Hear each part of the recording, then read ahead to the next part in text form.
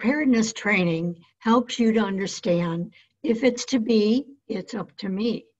Often, when there is an emergency, people wait around for somebody else to take action or rescue them. Well, let's talk about what you have control over and what you don't. So, I'm Mary Bourne. I'm a traditional naturopath. I love sharing natural remedies with people for better health.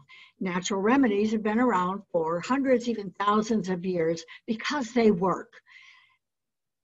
Here in Michigan, it is late September, and we understand that we're not going to see 80 and 90-degree weather until maybe next year. We also understand that in the fall, there can be varying temperatures, and oftentimes we will check our digital source and figure out what the weather report is and how to dress appropriately for it, whether we need a jacket or whether we don't, or whether we should turn the heat on because it's not going to get above 65 degrees today, and we don't want to be cold. So we don't depend on somebody else to come in, turn our thermostat up so we can have heat. It's just common sense, and we understand how to do that. But you know, when disaster strikes, if you don't understand what to do, how your body works, what your body needs, you're going to be in big trouble. And already this year, there have been 11 natural disasters. So it isn't something I'm just plucking from the sky. It is a fact that these things happen. Look at California, for example. It is a firestorm. People are just fleeing their homes. And if they're lucky, they have what's called a go bag. In other words, this is maybe a backpack that has some food, some water, some medical supplies, an emergency first aid kit, because they know that this is something that happens. How about in Louisiana, they're flooding. Those people have to leave their homes. They should have a go bag. Now, I'm not the expert on preparedness by any stretch of the imagination, but I do have a lot of common sense. I do know a lot about natural healing, and there are things that I understand on how the body works and what it needs. I'm going to just share a few things with you today and hopefully spark your interest in looking at what you can do, what you have control over, what amount of energy you want to put into being prepared for disaster. If this year has shown us anything, it has shown us the element of surprise. Who would have believed that we would be in the economic situation that we're in right now, with 50% of the people have lost their jobs or are looking at a slowed up version of their job. So I want to thank you for joining me today. I hope that you like this video and you share it with other people, and that you give me a thumbs up and comment. I love to read the comments. So when I say we have basically very little control over circumstances, I'm talking about like weather and other things. Death. Things happen. And it isn't so much about being prepared as it is having the attitude of preparedness. Because if you don't, you're the one that's going to be running around like a chicken with their head cut off because you don't know what to do. Well, Ralph Waldo Emerson had an essay. Now it's a huge, huge essay. This is just a short part of the essay, which I thought was appropriate. It says, there are the voices which we hear in solitude, but they grow faint and inaudible as we enter into the world. Society everywhere is in conspiracy against the manhood of every one of its members. Does that make you feel good? No, there's people talk about conspiracy theories and how this COVID thing started, and was there really a pandemic or was it a plandemic? There are people that are profiting from the bad support that we're getting.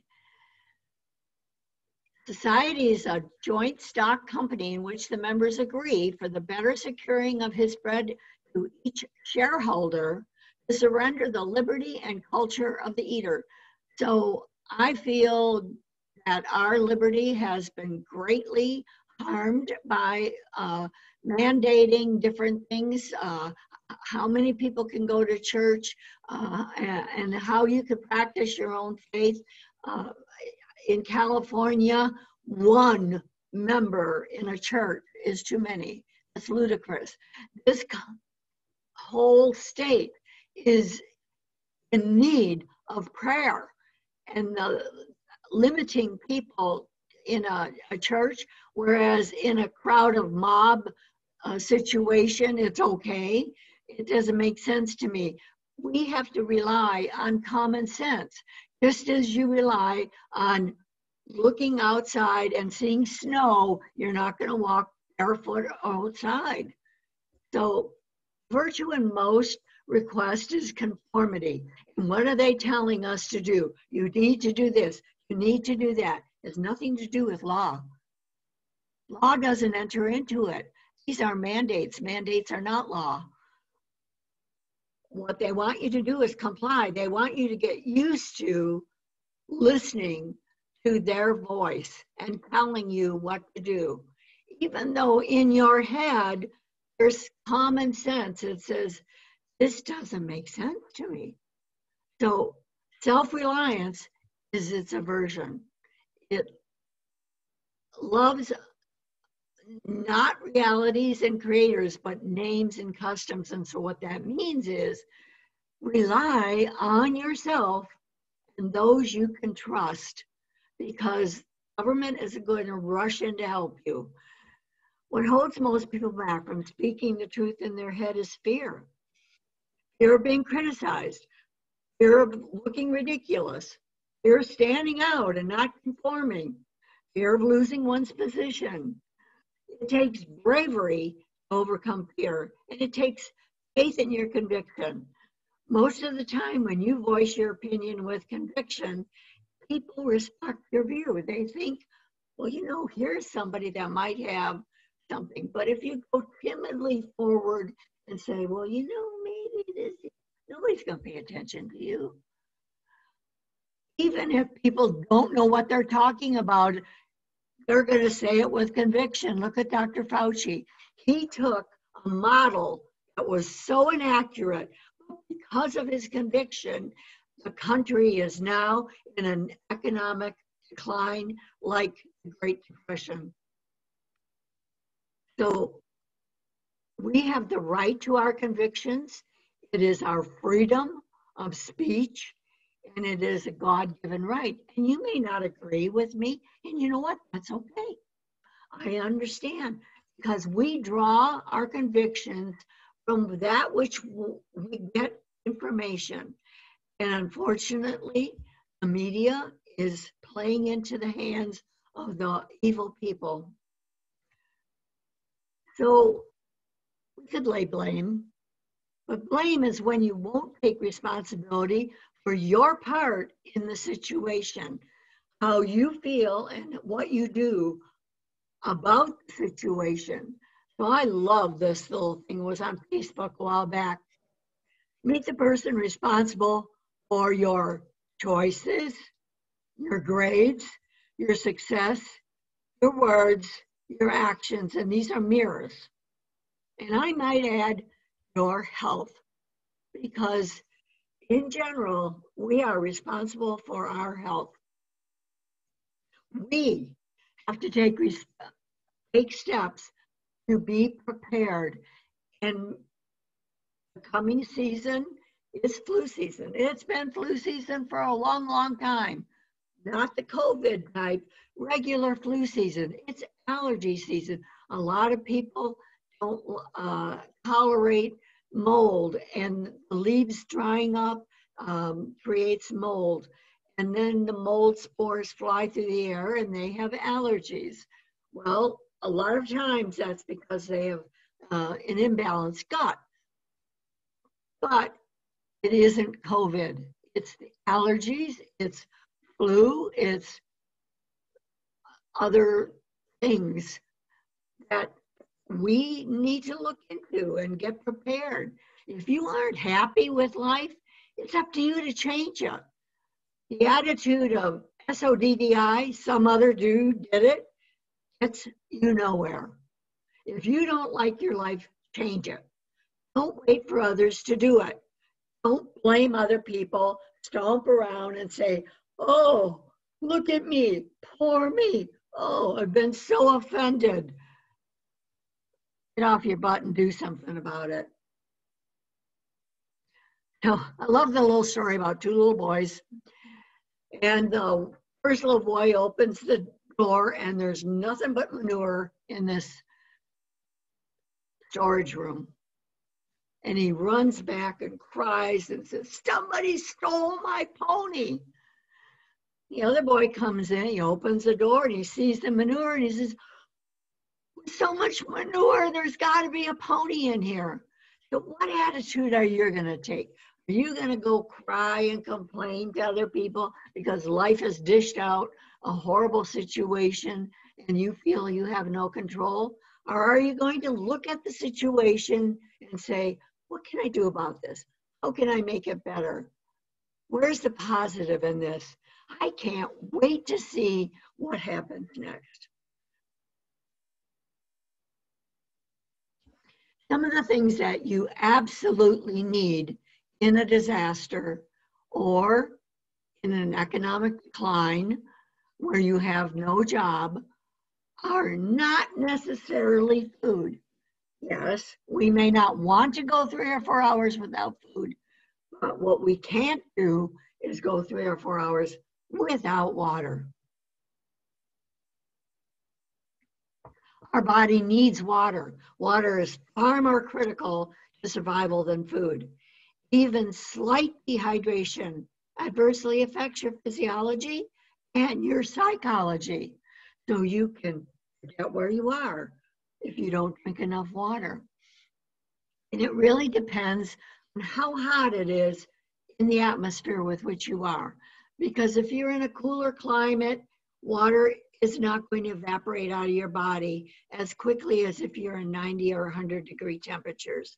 So when you're thinking about storing water, you want to think about at least 1 gallon per person in the family for usually a week.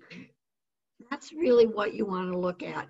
So you do the multiplication and go and start adding to your supply of gallons. Don't go buy these 4-ounce bottles of water. That's a waste. 8 gallons or 2 gallons or 5 gallons of water and store it in a place where it's cool. And in a minimum, you want to do it 3 days. So that's where you can start. It's a 3-day supply.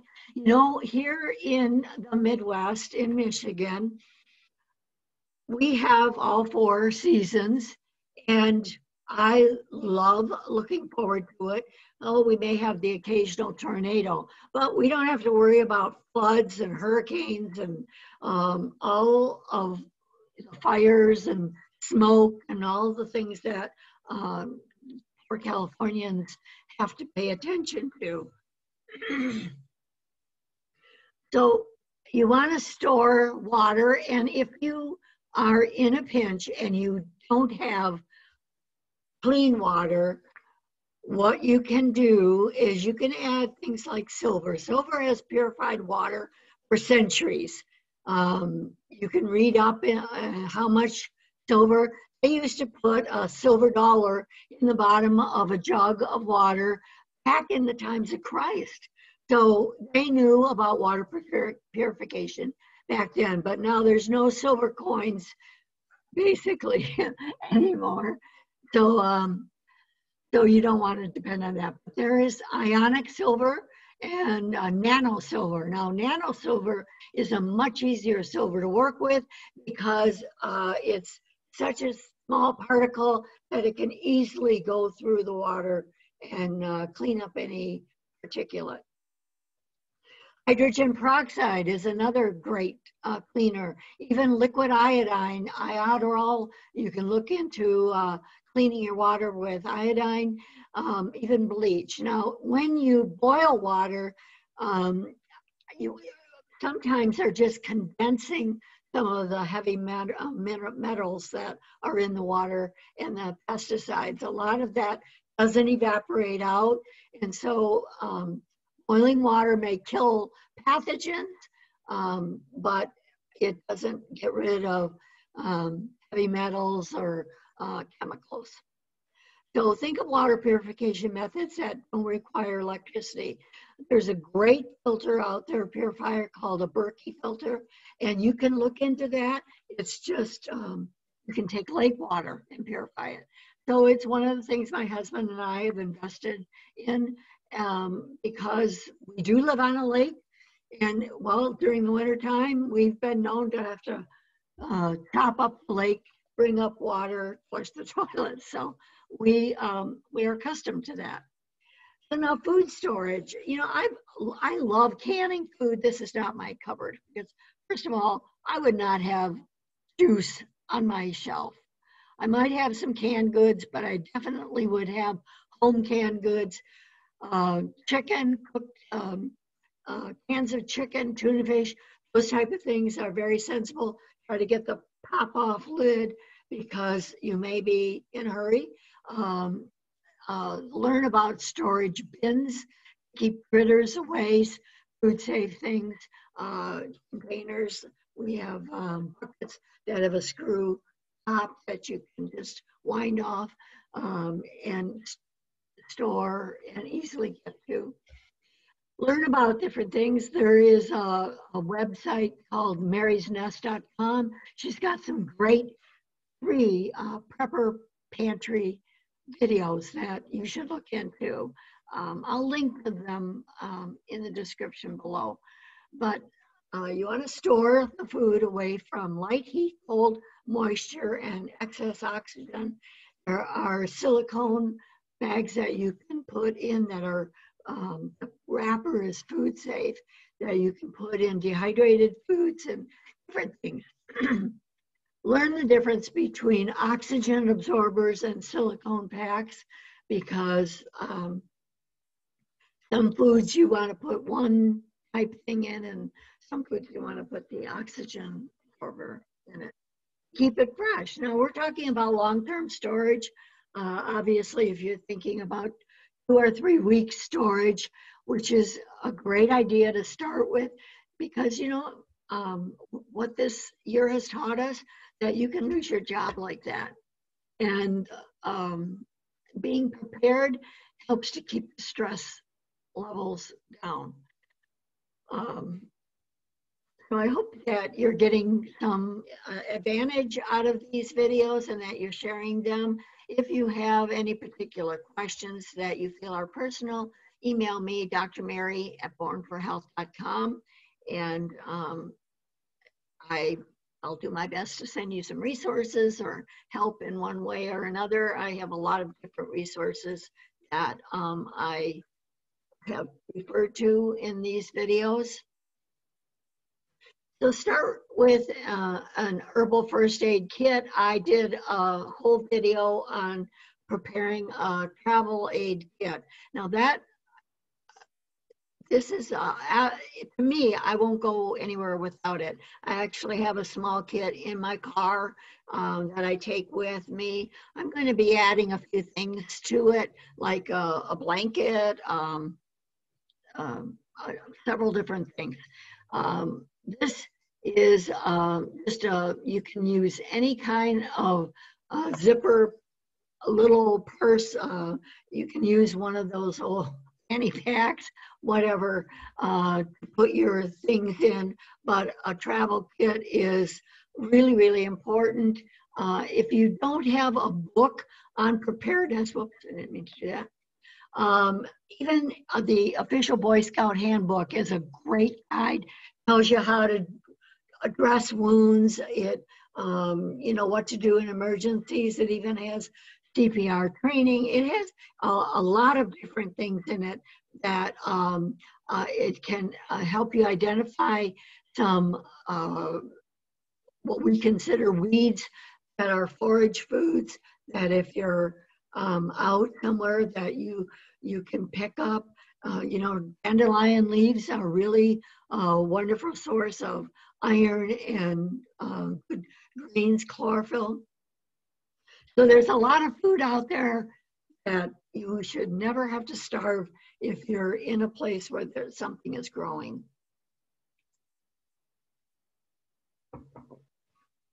So look for that video. I'll link the travel video in the description below.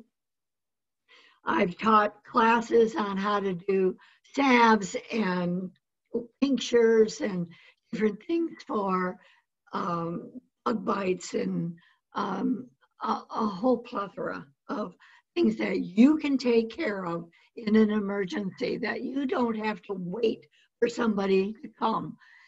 And, diarrhea, bleeding, burns, cuts, bumps, stings, poisons, charcoal. If you don't have activated charcoal in your medicine chest, you need to go and get that right away, because that's the first thing that they're going to do when you get to a hospital is administer charcoal, because it absorbs toxins and poisons and sends them out the system. Now, if you've been dealing with the poison for a long term, you might need to get an enema bag, and don't be scared of that. It's really no big deal.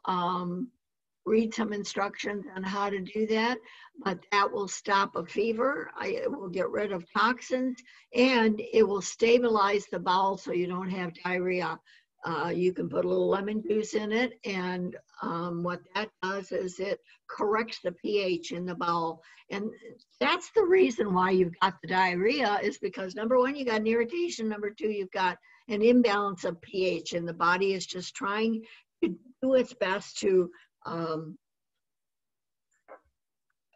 get back into balance. So watch some videos on preparedness. Spend about a half hour, if you can, a day. If otherwise, what you can put together and look at. Maybe Mary's Nest is a great place to start because she's so organized about it. And I've learned so much from her videos. So, figure out what you want or don't want to do, and be okay with taking responsibility for yourself and whatever other family members that you want to help. Others may be depending on you, and it can be as simple as adding to your first aid kit some charcoal or silver, and getting a primer that will help you with that you can easily look up things and get comfortable during times of emergencies, so that you can be the person that other people count on. You can be the level head. And as Emerson said, if you don't express your ideas, develop your talent, take action to do what is needed, you may never know what you're capable of. A lot of times I've been pushed and shoved into a certain area and thought, oh, I can't do that, I can't do that. And then I correct my thinking and I think, well, what can I do? What part of this can I do? And before I know it, I've done it. It's amazing. And it makes you feel so good about yourself. So keep focusing on gratitude, and don't forget to email me with any questions that you may have. Be thankful for all the God's gifts all around you, and the joy in this world, and the loved ones that care about you. flowers and all the gifts. Be grateful. That's a huge thing in keeping your attitude healthy, is being grateful and not blaming or being upset about things and you can't do anything about. Learn what you can do about and do it. So thank you for viewing. Until next time, this is Dr. Mary for the Health of It.